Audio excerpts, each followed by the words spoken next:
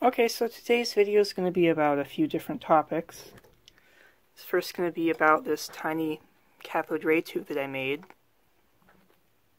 and the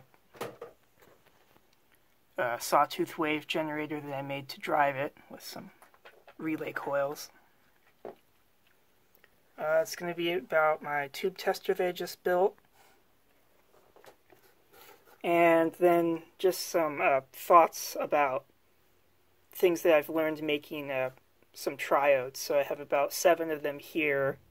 I have another one that's already being used in another project, and I'll just go over the things that I've learned to make them work the best. So let's start on this little CRT here. So in the middle you can see the electron gun right there. Has a piece of aluminum for the anode, and then back here you can't see it because of the evaporation, but there is a tungsten filament back there, and then just in front of the filament there's actually a piece of aluminum, so that when I operate this with the filament off, it's the aluminum that's acting as the cathode, not the filament. And then over here I have like a post-deflection anode, but that's really not necessary. I just wanted to experiment with it. And at the front right here is the coating from the inside of a fluorescent lamp. It was just applied with a little water and then let to dry. This is actually really hard to get right without being splotchy. So I'm going to turn on the power supply and see what it does. Okay, so the tube is hooked up to a high voltage power supply, and I have my tube tester supplying the power to the filament, and it's very touchy to adjust. Because the emission is partially based on a little bit of leftover gas inside the tube, so it's a little bit unstable. Just hopefully try to find a spot where it's happy.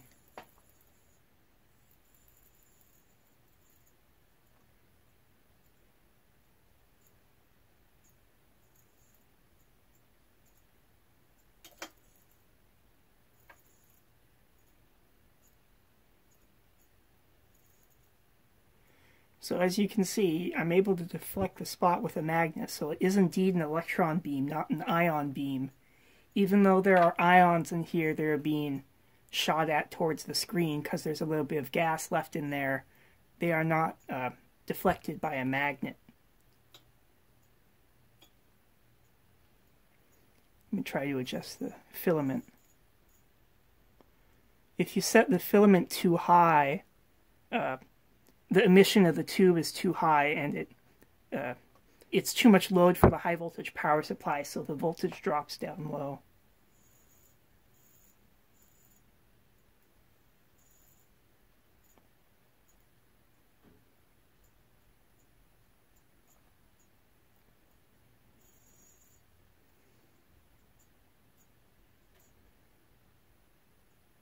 So yeah, not very exciting, you know, just with a magnet, but I'll hook up the deflection with the coils later and you'll be able to see it.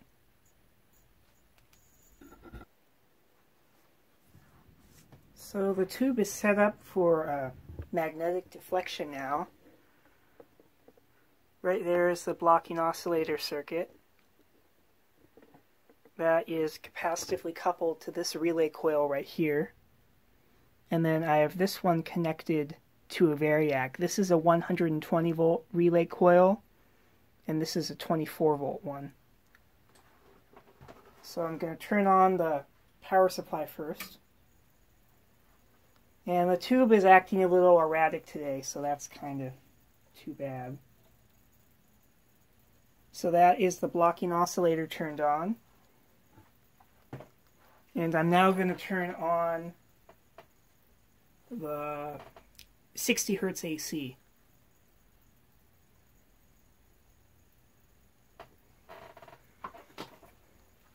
So if we tune this,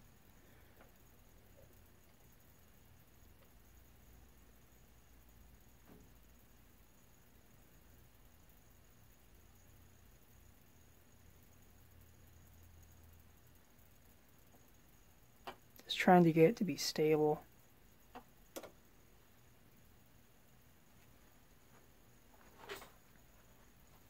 Well, I don't think stability is this thing's good side.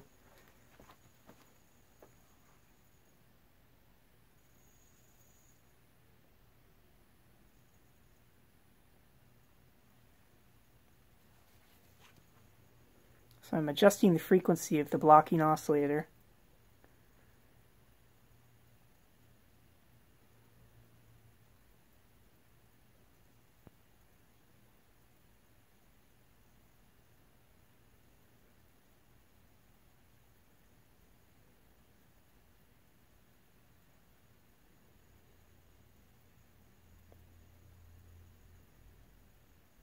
It's not very stable because there's no synchronization, but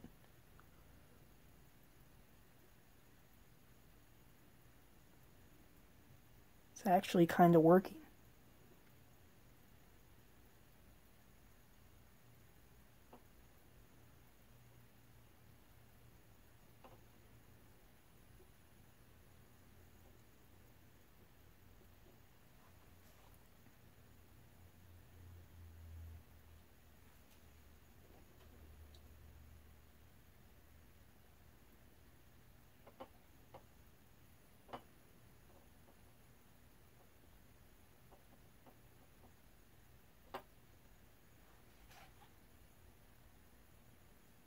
Of course, it's horribly out of focus because it's a 2-element electron gun, so there's nothing to focus it with. I thought about trying to add a focus coil, but there's just too much stuff going around. There really isn't any room. You can sort of see a sine wave in there.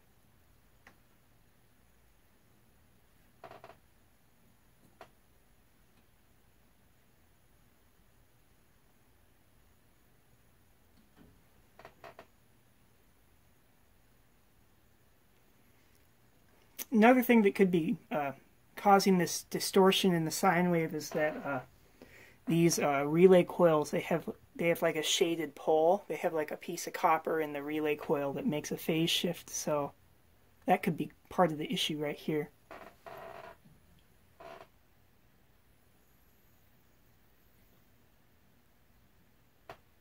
Okay, seems to be a little bit better with the high voltage up higher.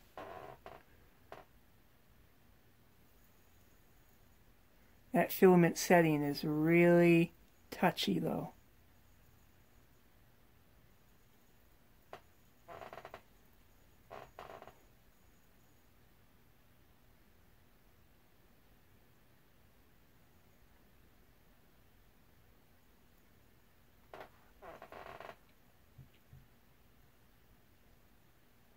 That looks pretty good.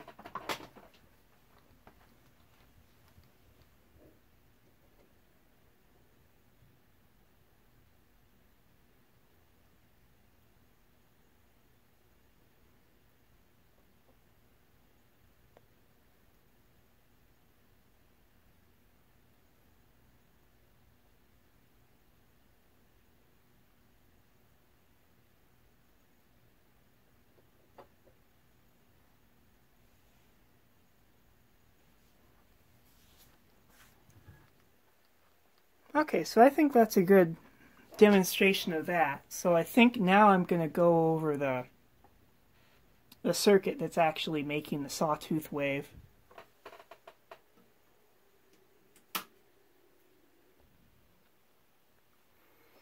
Okay, so here's the blocking oscillator circuit. It looks this way, this ugly, because I got the tube to work, and then I really wanted something to put a triangle wave, put a sawtooth wave on it, so I could use it sort of like an oscilloscope. So I built this in probably about probably an hour to build it, and then like another half an hour to debug it. So right here is a blocking oscillator circuit. We have this transformer right here, this right here, and we have this oscillator transistor right here. It's actually quite ridiculous to use a 2N3055 for that. because it's really, this part of the circuit's relatively low powered, but it has very high current spikes for a very short amount of time. So other transistors I would try would get fried by that very high, very short current pulse. Even though the average power is very low, the peak power is relatively high, so you need a relatively big transistor right here. And that's just because, you know, I have to make do with the transformer and parts that I have. So we'll get like a very short impulse right here on the collector, but off the base right here we'll get a very nice triangle wave actually. And then we just couple this with a 2 microfarad capacitor to this right here. And this transistor, it needs a negative voltage to bias. And it's actually quite convenient because when this oscillator circuit is running, this base becomes negative. Averaged out, this base is negative. So it can be used to bias this transistor on. And then right here we have an emitter follower right here. And this drives another emitter follower right here. That's a Darlington based out off of 2N2222 and another 2N3055. And this is a 2N3906. And then I have a 100 ohm pot in the emitter lead coupled to the relay coil. There's actually, I built this at first, but there is a DC offset, so I put a capacitor in right here to just let the AC through. Okay, so that's that. I think next I'm going to talk about the tube tester I just made. Okay, so this is the tube tester. To measure emission as well as transconductance. And I have it hooked up to this. This is one of the best homemade triodes that I've made so far. Just going to turn on power.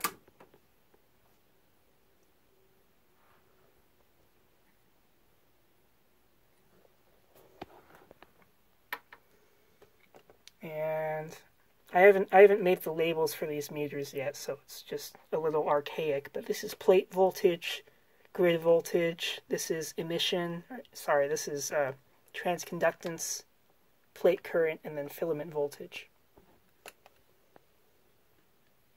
So I have the plate voltage set to about 250. I bring up the plate current. I'm sorry, the filament voltage.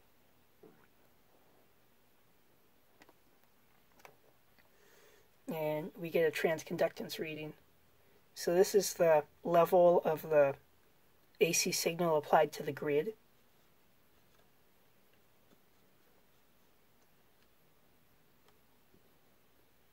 And right here's the negative grid voltage.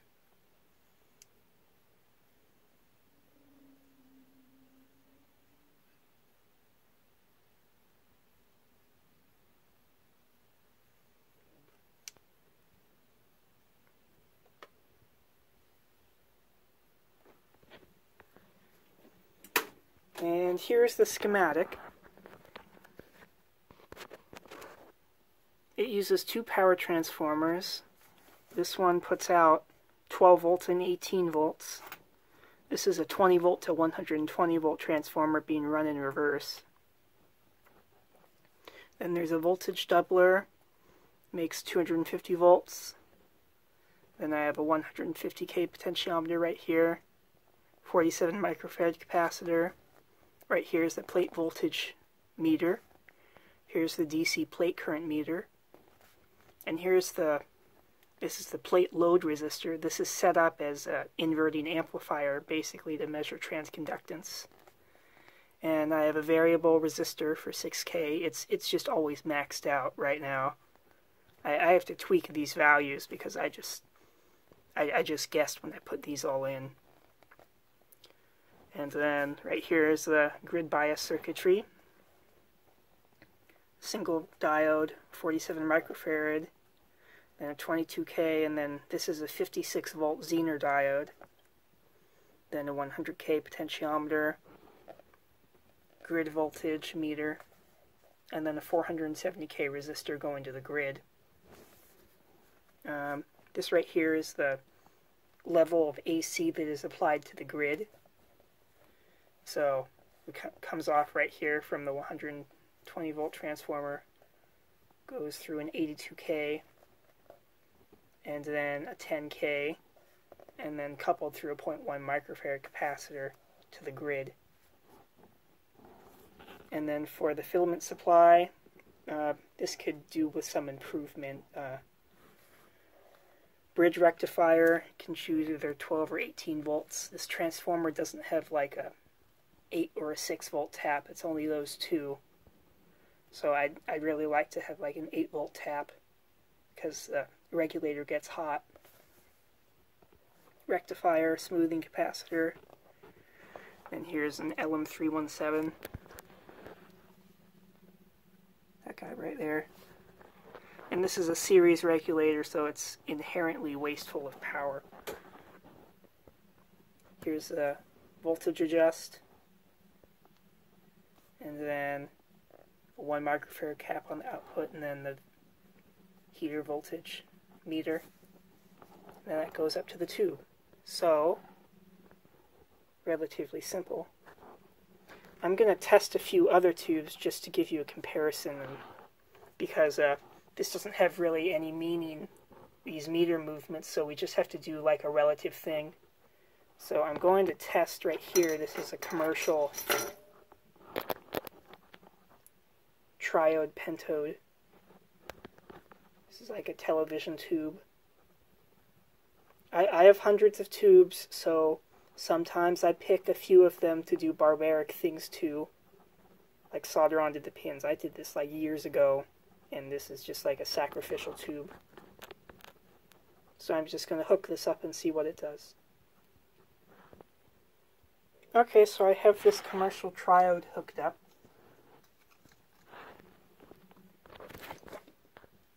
I don't know if you're going to be able to see it, but it's glowing inside. I have a full 250 volts applied, and I have the grid voltage set. And watch what the transconductance meter does on this one.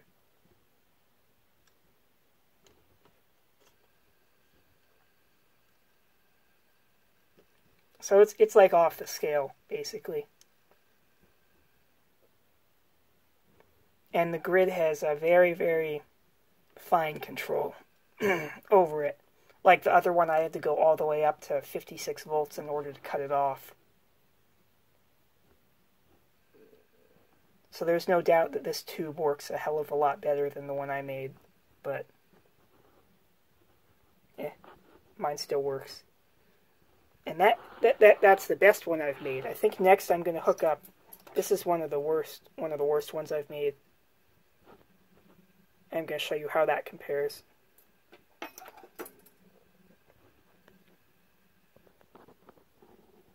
Okay, so I have this one hooked up now. Full 250 volts. I'm just going to turn these down.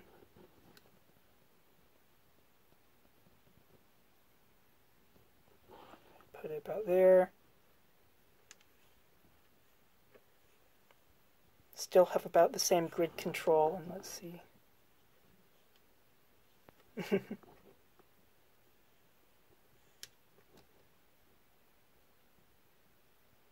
So you can see how low the transconductance is on that one.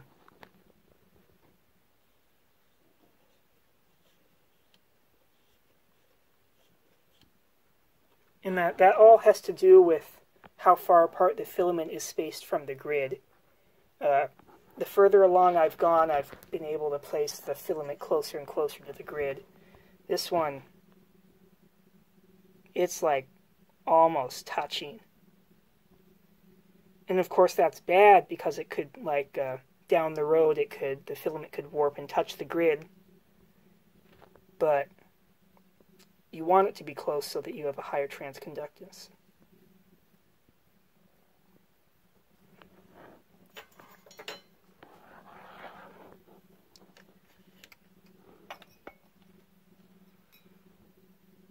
So you can see how far apart the filament is from the grid.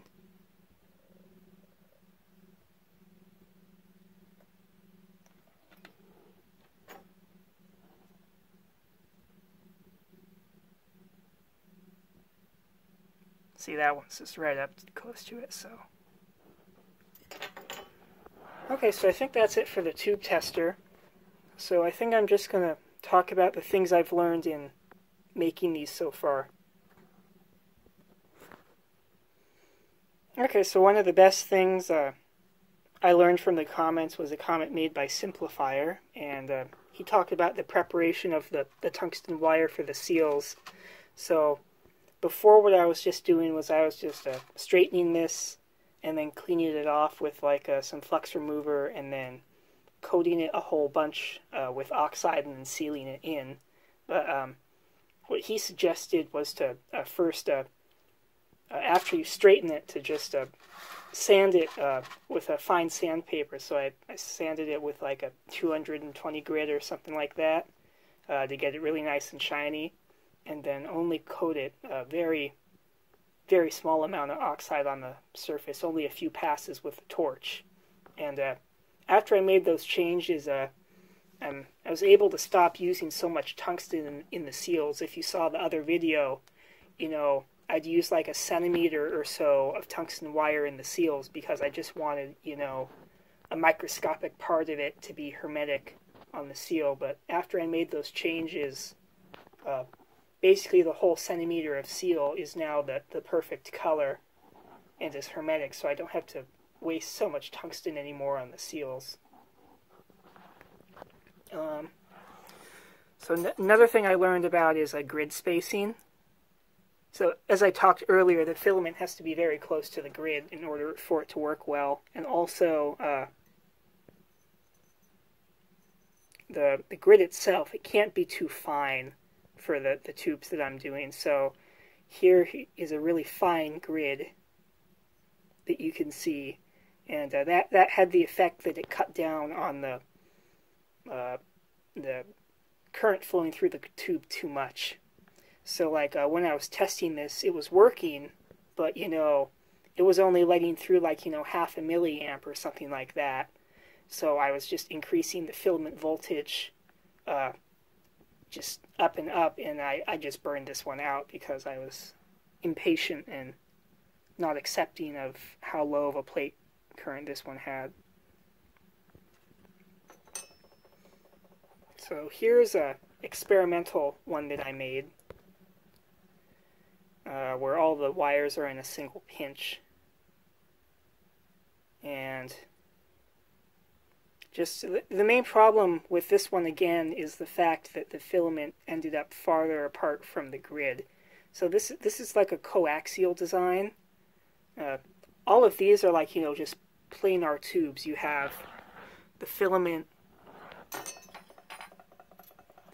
the grid, and the plate, and they're just all like sat next to each other. But this one is like a coaxial design where the filament is actually inside the grid, and then the grid is surrounded by the plate. And I just don't have the ability, technical ability, to make the filament very concentric with the grid on the inside and make it the correct distance. So this one ended up with a very, very big distance between the filament and the grid.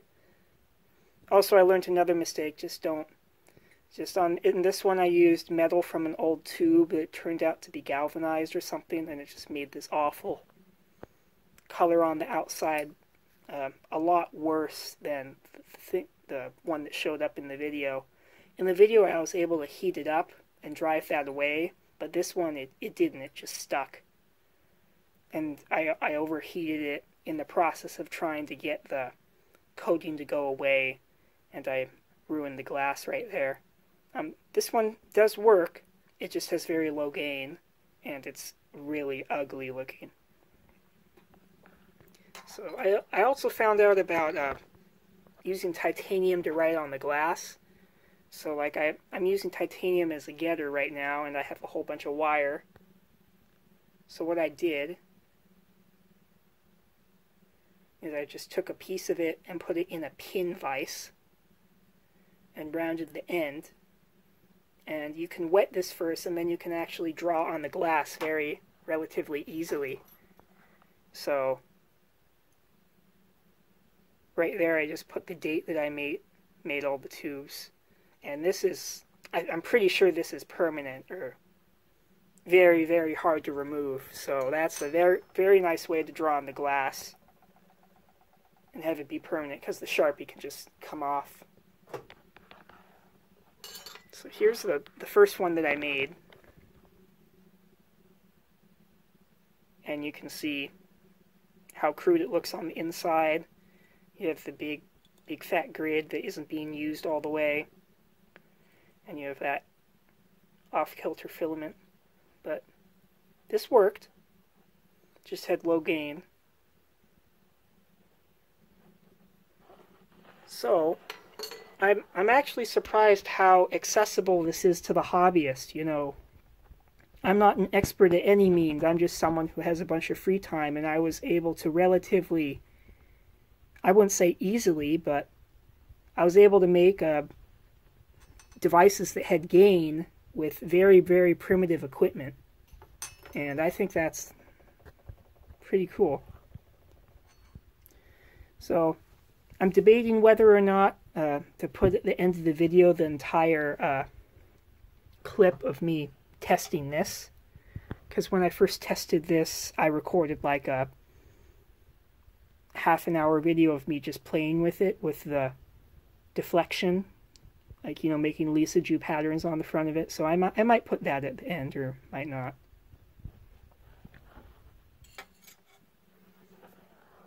Okay, so I think that is all for now. Thank you very much for watching.